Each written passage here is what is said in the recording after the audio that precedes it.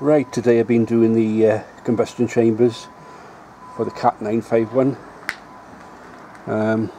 These are the little soft joints which go onto the combustion chamber as it screws into the cylinder head, and that's the O-ring which goes around there that keeps the water. So we've got water from there to there.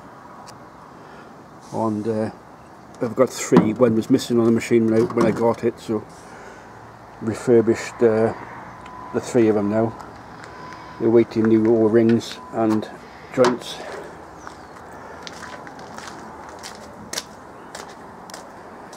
The cylinder head actually cleaned up quite well.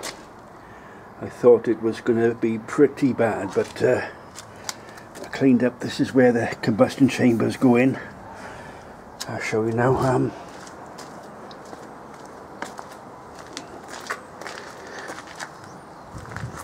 The way they fitted, still some dust in there.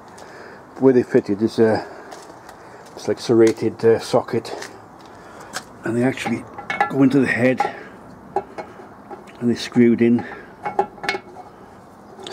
the cylinder head like that. Then the injector, then the nozzle goes in there. And then your pipes go to your fuel injection pump. But these were removed. All inside there was full of rust. It was pretty bad, really. It looked a lot worse than it was. So the head's actually cleaned up. So the valve's going to come out, give the decoke, check any fractures, see if you look inside there.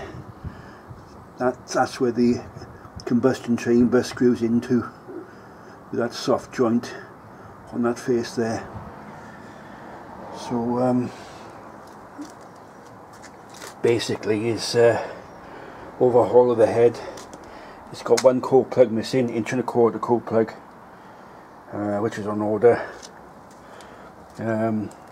Weather hasn't been too good lately, so I'm waiting for the weather to improve so we can give this a good inspection, decoke and overhaul the head.